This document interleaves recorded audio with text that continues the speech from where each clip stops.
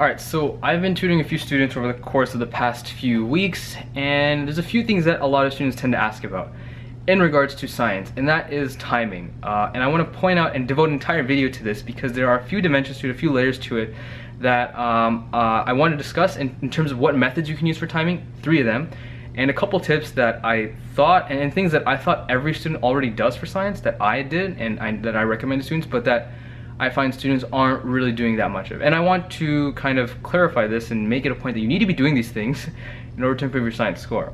So, first and foremost, let's talk about the different methods. There are a few different methods you can go about timing for science, and depending on what score you want, what score you have, and how much you've studied already, choosing the approach is going to be a bit different for every student. So let's get into the approaches. The first one is to take the 35 minutes on the science exam and divide it into 6 parts. 1 part for each of the 6 passages. This is very simple. You get about 5 minutes and 50 seconds per passage. Nothing too crazy, nothing out of this world. That's the approach that I used when I practiced for the ACT and took the exam. There were 6. The weird thing about it is that a lot of the official practice tests that circulate around the internet, they have 7 passages, so you can't actually use this strategy because you'll go over. And I used those practice tests and I practiced with it, and then I ended up taking the actual exam and I realized, oh, there's only 6 passages. So I ended up in this weird scenario, but either way, you gotta just stick to breaking it up evenly if you're using this approach, regardless of how many passages are on your exam.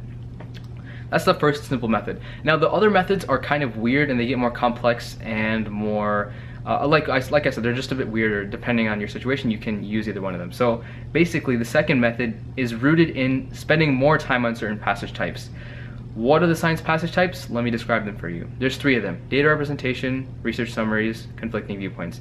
What are they? Data representation is there's usually going to be 2 of them. This is where they basically just give you some graphs and some scientific data. It's just observational data. They just like say, hey, here's some graphs, and then that's it. It's what you think of when you think of the science section. And like I said, there's usually going to be 2 of them. The second one is research summaries. There's usually 3 of these. And these are much longer. These usually have multiple experiments, or they might have just one. But the key giveaway that it's the research summaries is that it literally says the word experiment or study. Like it'll list out studies, or it'll just have one, but it'll say experiment, and then it'll have the entire description or whatever. Like I said, there's 3 of those. And then the last passage type is conflicting viewpoints. This is the easy one to notice. It's about like different scientists and students. Okay, so now that we got that out of the way, I need to make clear that the research summaries and conflicting viewpoints are usually the hardest, without a doubt. Conflicting viewpoints takes like the most time to answer. There's usually 7 questions, which is the high end of how many questions you get per passage. And then on top of that, you're usually going to get at least 1 really hard research summaries, maybe 2. And when I say really hard for research summaries, that means the passage is going to be like a whole page long. And it might even have a lot of words like describing the experiment, like step by step. If you've taken a lot of science practice tests, that might ring some bells.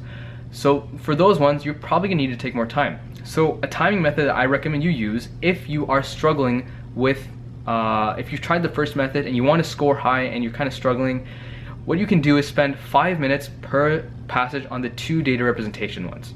So it's 10 minutes devoted to data representation. And then for the 3 research summaries, you spend 6 minutes and 15 seconds.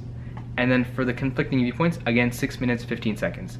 So for the ones that are taking a lot more time, you're allotting an appropriate amount of time. Because if you use the first method, for example, where you just break it up evenly, you are inevitably going to end up spending more time for the harder passages, without a doubt. It's just going to take you more time. There's going to be more questions. There's going to be more to skim through. It's just going to take you longer. So doing this method, if you've tried the first one and you're stuck, will give you a structured way to go about finding a structured way about using the alternative. And it's just going to potentially make things easier for you in terms of keeping track of time. What I will say is, like I said, out of the research summaries, there's 3. There's only like 1 or 2 that are going to be super hard. So for the easier one, you don't have to take up all 6 minutes 15 seconds, which means you can take a bit longer than 6 minutes 15 seconds on those really hard passages. So that's another thing you can consider. Another thing, this is kind of a bonus tip that I just thought of that I wanted to add. Another thing that students kind of ask me about is, hey, what order should I read the passages in? Should I read like the conflicting viewpoints first and the research summaries last, or the data? Should I do the easier stuff first or the harder stuff later? What I will say for that is you don't necessarily need to read things in a certain order. What you need to do is allot an appropriate amount of time for each passage type, depending on how difficult it is. Like I said, the conflicting viewpoints and research summaries can get pretty difficult. So if you open up an exam and you see that the conflicting viewpoints is all the way at the end, then you gotta save 6-7 minutes for that one at the end, because it's gonna take you 6-7 minutes. you can't just go through the exam and kind of wing it and then get to the last one and be like, oh, I have 3 minutes, 4 minutes left. And you know, that's gonna be a bad situation. You're gonna end up losing a lot of questions there.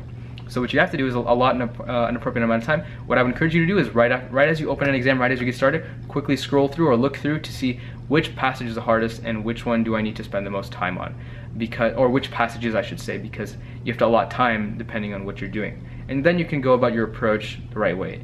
Now, this is going to take some getting used to if you're changing approaches, so I encourage you to practice a bit. And then the last approach.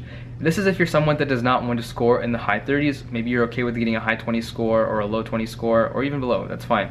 Whatever is good to you, that's what matters. But for this method, basically what you're doing is, if you are really slow at reading, like really slow, and that's totally fine, basically we can spend more time on the first 5 passages and less time on the last one. The last one being probably the hardest. You wouldn't want to spend too much time on it. And that allows you to go really hard, go in onto those passages that are a bit easier, get a higher question, you know, get more questions right and answer that at a better rate. But you're gonna end up losing time there because you're gonna end up probably taking longer to answer questions. You're gonna take longer to read the passage. So it's something you can try if you are okay with getting a 26, 28 maybe. If you use this approach, then statistically you can get like a 26, 27, 28 if you answer it pretty well and pretty accurately on the first passages. But keep in mind you're gonna be making a sacrifice, and I have never seen someone score, it's very rare for someone to score high 30s using an approach that's not one of the first 2. And using, when I say one of the first 2, it's not just about how you time yourself, but also using an approach where you're reading the passage first and then you go to the questions. I do not see that much success from students. I could be totally wrong, but in terms of just what I've seen in terms of trends, I see most students who read the passage first in 1 to 2 minutes. If I said 2 to 3 minutes before, I was wrong, but 1 to 2 minutes, and then go to the questions, spend 30 to 40 seconds per question. People that do that tend to score the highest, and if you just practice that again and again, you'll find the most success. So that's what I encourage to do. And now my one tip that students tend to keep on forgetting, and that I want to solidify and make clear, is that you need to first and foremost structure your timing. You can't just wing the exam. You got to know, after a certain amount of time, I have to have a certain number of questions done. That's why I'm giving you X amount of time per passage, so that you know what you need to be doing. You have to have a goal in terms of what you're doing, not just on the entire exam. It's not just 35 minutes, it's 5 minutes at a time. It's 5 minutes, 50 seconds at a time. It's 6 minutes, 15 seconds at a time, whatever you're doing. So you have to set that goal and go about it that way to make sure that you're putting the right amount of time into the right things. Otherwise, you're going to end up in this scenario where you don't have enough time at the end of the exam to answer the harder passages.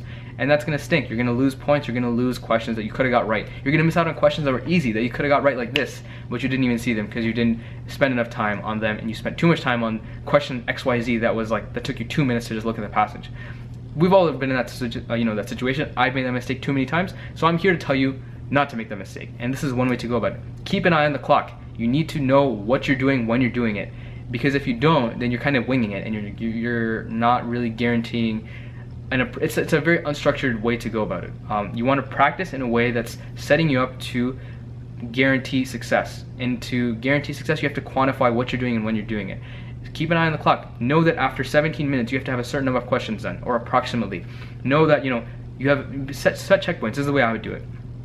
5 minutes. If you're doing the 5 minutes 50 seconds approach for each passage, then you have a 5 minutes 50 seconds checkpoint where you get done with the first passage, then 5 minutes 50 seconds, and then it should be 11 and a half or 11 minutes and 11 and a half minutes for the next one approximately, and then another 5 minutes 50 seconds. You can do the math, keep adding on top so you know what your checkpoints are. And when you time yourself, have your timer there, your phone or whatever, or your clock, your watch, whatever it is, and make sure that you keep track of those checkpoints and see, okay, as I practice, what checkpoints am I reaching? Am I doing well on timing? Do I need to change something up? Do I need to just keep practicing more?